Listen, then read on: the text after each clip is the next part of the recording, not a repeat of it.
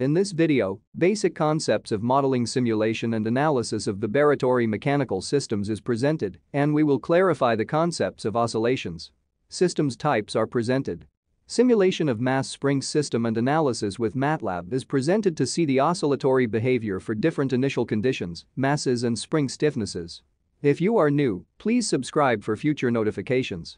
Oscillation is defined as the process of repeating variations of any quantity or measure about its equilibrium value in time. Oscillation can also be defined as a periodic variation of a matter between two values or about its central value. There are different types of oscillators, for example longitudinal and torsional oscillators as shown. Now if you look at this oscillator, you will see that there's only a rigid body, and if it is released without any spring or being tied, it will move to the right side, and it will leave the screen, and we cannot talk anything about it, and there will be no oscillation. So what is missing? In fact, the missing thing is a spring, and we have this longitudinal oscillator with coordinate x that we can look at, and we can also see that there is a torsional equivalent, which is the so-called torsional oscillator.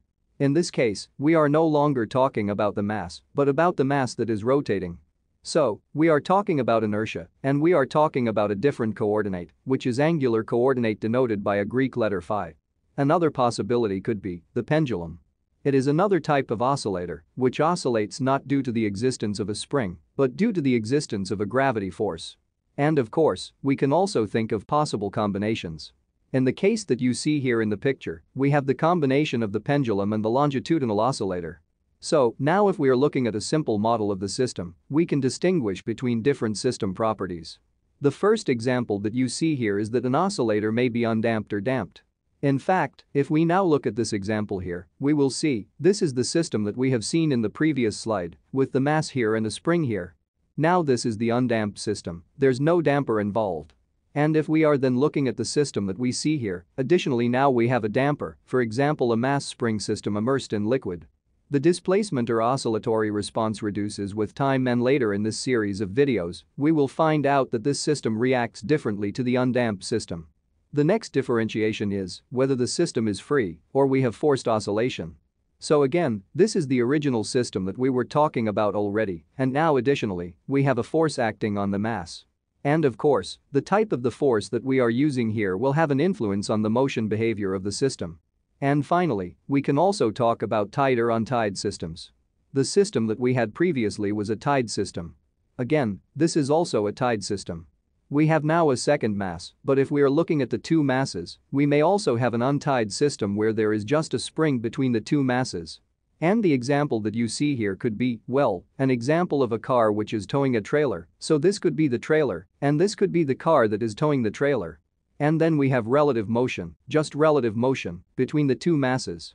In this case we have relative motion between these two masses, but also this mass must be shown as absolute motion. Okay, now, let's do some simple basic mechanics for modeling the system by looking again into the undamped system. So, the system is described by the parameters mass, as you can see here, by the parameter spring rate, and we have the coordinate x here. Now the first thing that we need to do is to draw the so-called free body diagram in x direction. Free body diagram means that we are just taking the mass and all the connections that the mass has with the environment will be replaced by forces. So, in this case it means we just have the mass m with a coordinate x, and the only force that we see in x direction is the spring force. The spring force is computed by the product of the spring rate k and the coordinate x, and you will also see that the red arrow indicating this force is acting in the opposite direction than the x coordinate. That means that if we now apply Newton's law, we formulate the product of mass times the acceleration, which is mathematically the second derivative of displacement with respect to time, and this product must equal the sum of all forces acting on the body. And in fact, if you look at the body, the only force that we have is this spring force. It is a restoring force, its direction is opposite to the coordinate, and that's why we apply the negative sign here. So minus k times x is the spring force. That is, as it's just one force, also the sum of all forces acting with regards to the Newton law. And then of course we can change this equation such that we divide by m, we subtract minus k times x, which then gives this final differential equation. And you will see that this differential equation is an equation of second order because we have x double dot here, and it's linear because x double dot and x appear only in linear fashion. Now, from this we can compute the so-called eigenfrequency of the system. And the eigenfrequency of the system is now the square root of k over m. And this eigenfrequency we will later relate to the frequency of the system. And now we can also replace k over m by the square of the eigenfrequency, and then this is now the final normalized second-order linear differential equation that describes the whole system. And you will see that we only have one single parameter, the eigenfrequency, that rules the behavior of this differential equation, and as such also rules the behavior of our system model. Now the question is, what is the solution to this equation of motion, that is, the solution for x? And in fact, we can write down the solution in this way. So, we have the amplitude, a, and the oscillation that we can compute is described by a cosine function, so the argument of the cosine function is eigenfrequency times the time t, and we subtract a so-called phase angle phi. So, looking more closely into it, we find some basic parameters. One parameter is x of t, the displacement at time t, that is exactly what you see here. This is what the displacement looks like, and it means that in this direction, we are talking about the coordinate x, and in this direction, we are talking about the time t. So, x of t is 8 times cosine omega times t minus the phase angle phi. Now the question is, where do we find this amplitude in the diagram? This is not very difficult. In fact, we will see that the extremum that we can see here, this is exactly a. And of course, whenever we get an extremum we find a, even so to say in the other direction, this is also a. We can also distinguish the so-called time period. And the question now is, do we also see this phase angle in the diagram? And in fact, we can also see that this phase angle is the angle between t equal to 0 up to the first extremum. In grammar school you have learned that, in order to find the extremum you just need to look at the first derivative. And it also means that this distance here is the phase angle phi. Well, if I say that this is the phase angle phi, and time t phi is the time at which the extremum occurs and is equal to phi over omega, and therefore, we can find phi equal to omega times t phi. We can see that the frequency increases as we reduce the time period and vice versa.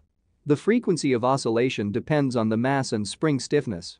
Okay, so it means that if we look at the diagram here, we are able to determine amplitude a. We can determine the time period t, and we can determine the phase angle phi. And if we do, so we will find out that we already know the basic parameters that describe the motion behavior. So, it's a, time period t and the phase angle phi. And once we have these values, we can also determine the eigenfrequency.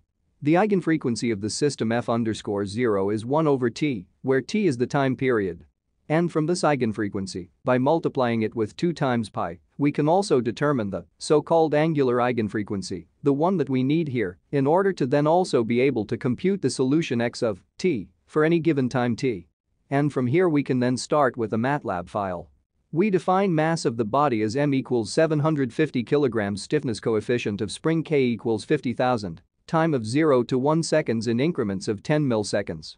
Initial condition displacement x0 equals 0.01, initial condition velocity x.0 equals 0, then we define symbolic time variable t in system function. We obtain first and second derivatives and store in dx and d2x. The important function dsolve solves the differential equation md2x plus k times x equals 0 given the initial conditions above. Finally, we convert the symbolic expression or function x and x dot to MATLAB functions with handles x and x dot and evaluate these functions at points of time. The results are plotted together. This second plot is the same, but aesthetically more attractive and provide better comparison. So now in order to be able to play around a little bit with a solution that you see here, we can change the mass, spring stiffness or initial conditions in MATLAB code and then show how the solution changes with changing parameters. 2 examples are shown here. The summary of the video is as follows.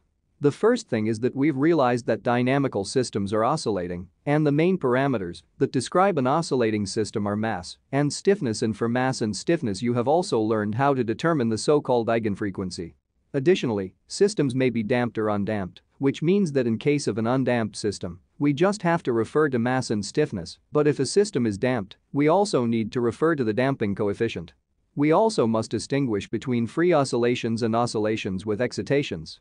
So in the case of free oscillations, we have seen that we need to look at the boundary conditions. And with regards to oscillations with excitations, we have not yet discussed that in this presentation, but later we will present in a video. We can set up the so-called equations of motion, and if we do that, we will end up with a linear differential equation of second order that describes a typical dynamical system. And the solution to that differential equation system can be found by using MATLAB, and it allows to get a deeper insight into the system. So, this summary concludes the presentation.